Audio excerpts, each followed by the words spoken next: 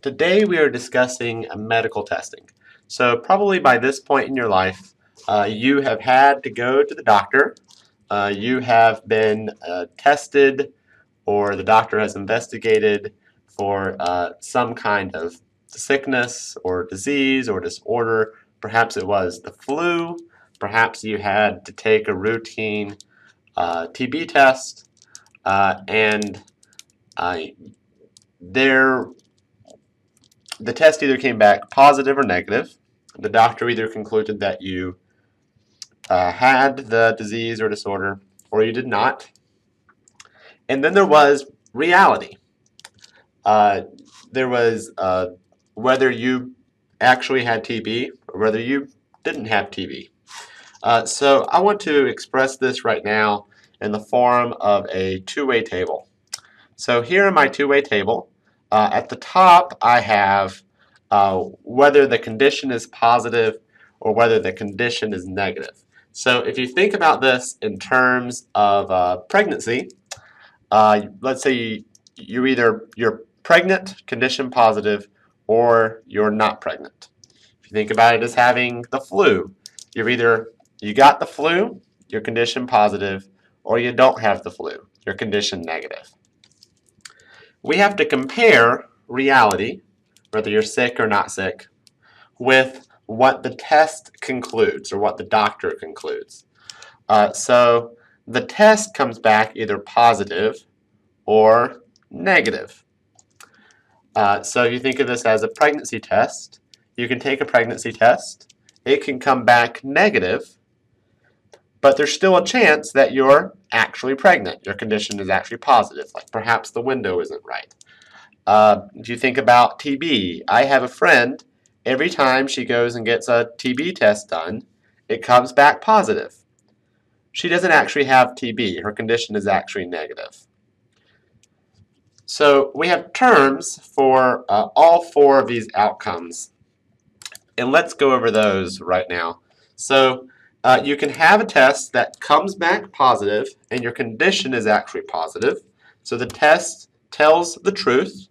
We call this, let's see if I can get the font to show up here, a true positive. The test says you have a condition and you actually have the condition. So let's say if it was a TB test, the test says you have TB and you actually have TB. The test can also tell the truth in that you do not have a disease or disorder. That would be a true negative. I go in for a routine TB test. The test says I do not have TB and I do not have TB. The test could also not tell the truth. So here, the test comes back positive, but you don't actually have the disorder. So this would be a false positive. So an example here is my friend who goes and gets her TB test, comes back positive, but she doesn't actually have TB. That is a false positive. And then you can probably conclude that if the test comes back negative, but you actually have the disorder, that would be a false negative. And an example of that occurring, you take a pregnancy test. The pregnancy test is negative, but you're actually pregnant because perhaps the window is off or the test isn't very accurate. So we're going to process this data in a second, but let's just think about the ramifications of these outcomes for a minute. So hopefully a test has, typically, a test has a lot of true negatives, and people are usually very happy with a true negative. When a disease, when your test comes back negative for a disease and you actually don't have that disease. A test could also come back as a true positive.